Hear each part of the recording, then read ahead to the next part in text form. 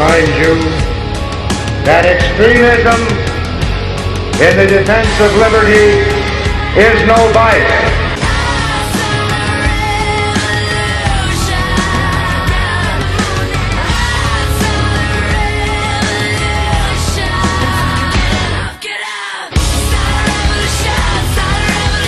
America's evil genius, Travis Cook, back with you once again, and we are smack dab right in the middle of Black History Month right now. And as such, I was thinking back just a couple of weeks ago to Martin Luther King Jr.'s birthday that we celebrated here in America a couple of weeks back. And when that happened, I noticed that all across the fruited plain, all across the country, all across the political spectrum, during Martin Luther King's birthday, there was universal praise for MLK and his legacy through all corners. You saw practically anybody who is anybody trying to attach their cause or their political opinion or their beliefs to the legacy of Martin Luther King Jr. If you didn't know any better, you'd think that everybody in the world would have been advocated by Martin Luther King. I don't know how true that is, but everybody tried to do it. Everybody tried to say, hey, MLK would have been on my side. But I noticed as everybody did that all of the discussions were kind of vague and simplistic. Everybody talked MLK's legacy, but very few actually talked about MLK's legacy. You just hear people say things like Martin Luther King was for freedom or Martin Luther King was for equality. It was all kind of very vague ideas, very vague terms. No one really discussed specifics of it too much. There was very little real and genuine discussion and analysis of King's actions and King's legacy and the specifics of what he did during his life during the celebrations for his birthday. Very little real debate over King's impact on America. Now, to some degree, I suppose this is understandable, given the tragic circumstances of King's death. When anybody meets a tragic end, I suspect that it's appealing for all of us to remember only the positives about that person and only their positive impacts on us and on life and on society. Only remembering the positive that person did, even if sometimes it might require us to rewrite history a little bit. We don't, as humans, often wish to be critical of those who meet an untimely and tragic end. And Martin Luther King is not alone in this type of situation.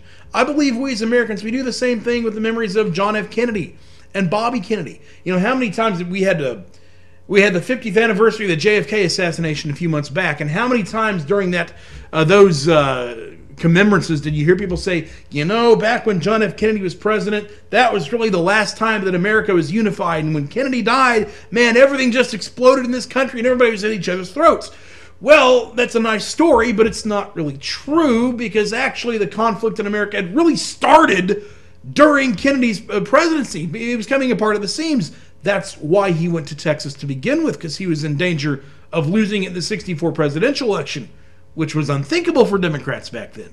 Likewise, with Bobby Kennedy, you hear people all the time say, if Bobby Kennedy wouldn't have been assassinated, he would have been the nominee for president in 1968. He would have won the presidency, and things would have been totally different today. Again, it's a nice, comforting story, but it's not historically accurate. Because if you go back and actually look at the '68 Democratic run-up and campaign and run-up to the presidency, you'll see that Kennedy was actually pretty far behind in terms of delegates. Yes, he had won every primary he entered except one, but back in those days, the primaries only accounted for a relatively small amount of the delegates that you needed to become the nominee. And he had a tremendously uphill road to climb. He had to get Gene McCarthy to get out of the race, get his supporters over to his side, and then get past the first ballot in Chicago, and then maybe, possibly, something would have happened. But people don't like to talk about that. They like to think that Kennedy would have been the nominee. So we have this tendency as Americans to kind of polish up history a little bit when it comes to those who met an untragic end. I fear we've done that with King as well. With someone as historically significant and multifaceted as King was, it seems to me that it would be a bit unfair and certainly historically inaccurate to paint such a significant and polarizing historic figure with such a broad historic brush of unquestioned positivity. Instead, so that we may learn all that we can from history, it behooves us to put King under the same scrutiny, analysis, and discussion as we would any other significant historic figure. To honestly look at both the positive and the negative that King brought into the world and brought into America, and to learn from all of it. That's what I hope to do here today.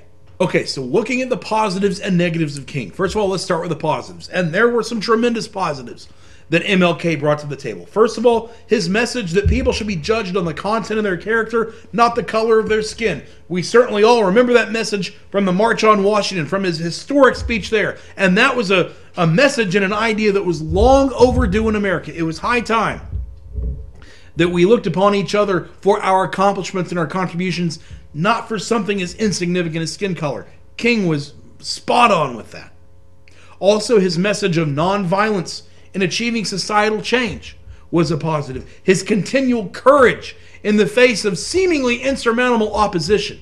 I mean, say what you will about the King, the guy did not know how to say no. The guy never said die. The guy would keep moving forward even when the odds were against him. Quite frankly, as a Republican, at least for the time being, there's a lot of times I wish people in my own party would show that amount of gumption, would show that amount of stick-to-itiveness. You know, when we have a debt ceiling fight or something like that, we could learn a little bit from King in that regard, I think. So there were clearly some tremendous positives to King and his legacy. But there were also, in my view, some negatives. And these are things that I guess people don't like to talk about, but I'm not afraid to talk about them, because history being as important as history being the teacher that it is, we must be honest. We must analyze it as a whole.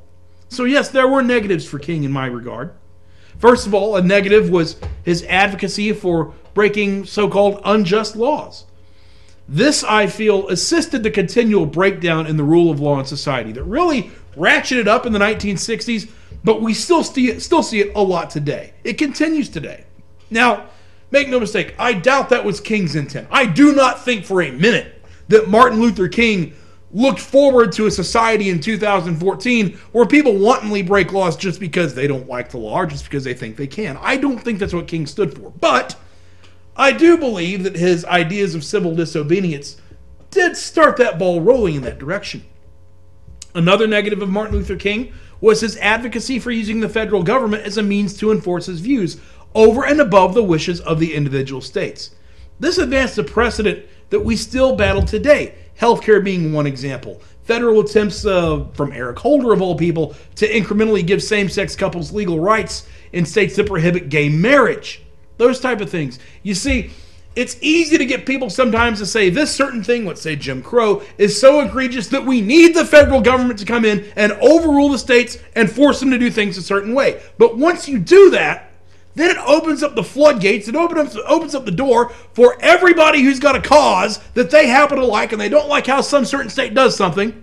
It gives them all the ammunition they need to try and use the federal government as a battering ram. And we've seen that since the days of Jim Crow. Another negative of Martin Luther King Jr. was his public opposition to the Vietnam War. Whether you agree with the war or not, it's worthwhile to remember that to give ourselves the best opportunity of victory in wartime, you don't publicly state your misgivings about a war. You do that privately or you keep silent about it.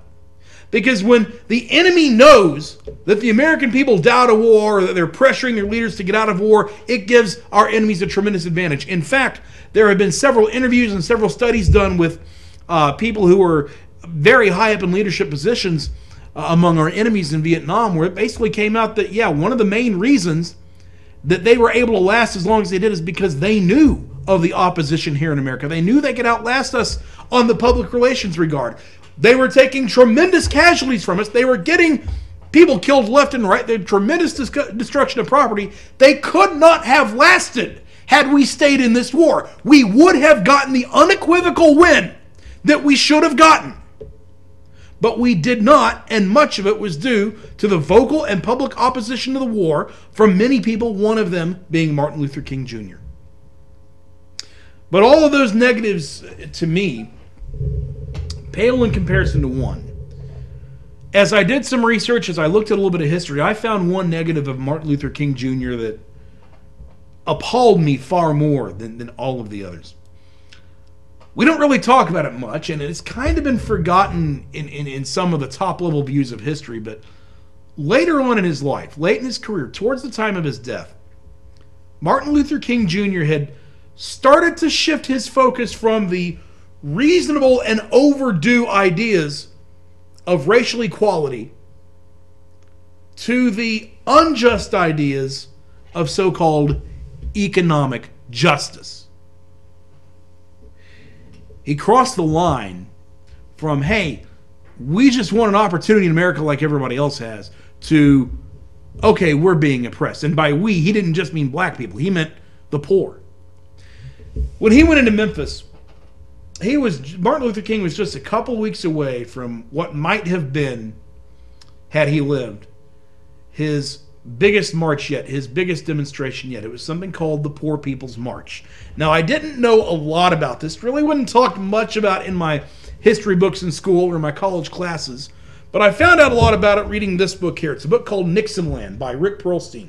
Now, Rick Perlstein is a bleeding heart liberal. I don't agree with him politically, but in terms of being a historian, in terms of being an author, Rick Perlstein is off the charts. This book, Nixonland, is probably the single best book I have ever read on the 1960s.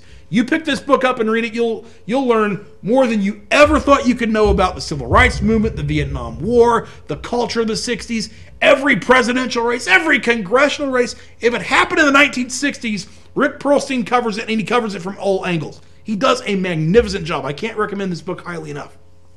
So I'm going to borrow from Perlstein's book here and tell you a little bit about what Martin Luther King Jr. is planning just a couple of weeks after his trip to Memphis. Talking about the Poor People's March. Quoting from Perlstein here. He'd first thought of the idea in the autumn after the agonizing 1966 Chicago campaign. A general strike of the poor in the nation's capital. Quoting from King, "We ought to come in mule carts, in old trucks, any kind of transportation people can get their hands on. People ought to come to Washington, sit down if necessary in the middle of the street and say, 'We are here, we are poor, we don't have any money. You have made us this way. You keep us down this way. And we've come to stay until you do something about it.'" What his movement's exertions had already won, the right to vote, the right to a lunch counter hamburger, had long ago begun to feel to him a mockery. King was clearly crossing the line. He had abandoned the understandable, logical, and long overdue idea of, hey, let's look at a person's character and not their race. And he'd crossed that bridge into the no man's land of victimhood and poverty. Not just about black people, not just about racial equality. Oh, no. This sounded a lot more like that income inequality crap that you hear Barack Obama and the Democrats talk about today. This started to sound a lot more like the crap that you hear about the so-called leaders of the black community today, like Al Sharpton and Jesse Jackson. You know, I never in my wildest dreams thought I could have put Martin Luther King Jr. into the same category as an Al Sharpton or a Jesse Jackson, but he's starting to sound like it right here. Going on in Perlstein's book, the plan, as it shaped up through early '68, was for the initial assault on D.C. to come on Eastertide. 100 leaders lobbying for a government jobs or guaranteed income program. My God, how scary is that? That failing, 3,000 destitute Americans would tent in on the mall.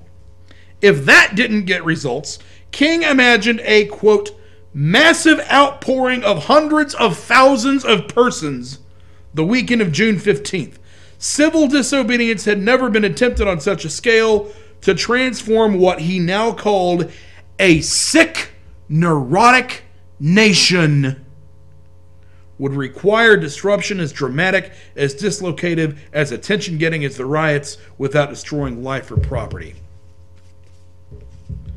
So it becomes clear there that at least towards the end of his life, King transitioned from a healer and a advocate for equality, an advocate for racial equality to one of those people who were turning their back on America, turning their back on capitalism, turning their back on the traditional values and the pillars of our society. In fact, at the end of his life, Martin Luther King frankly referred to himself as a socialist.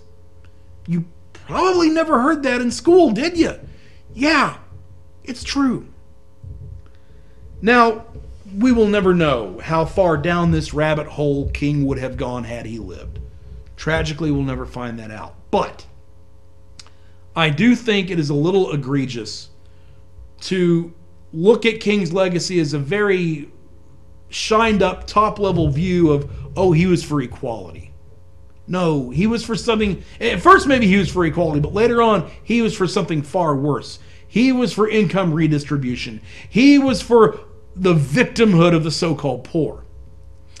And that's an idea we hear of today. We hear this from today's Democratic Party. We hear this from the Barack Obamas of the world, trying to destroy the society that has given the world so much. King was starting down that road. Now, we will never know, as I say, how far King would have gone, but it is clear to me that, yes, there were tremendous negatives to the legacy of Martin Luther King Jr., and there were tremendous positives. It's very difficult to balance them both. But as with any other significant contributor to American society, and no matter who you are, I think you would have to acknowledge that Martin Luther King Jr. was as significant of a historic contributor as anybody in the 1960s was, anybody in the 20th century was.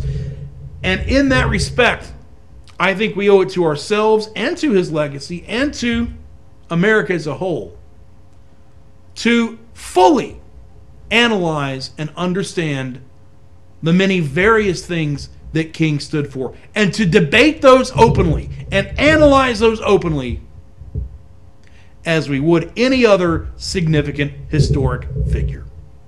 That's it for this week. This is America's Evil Genius. We will see you next time.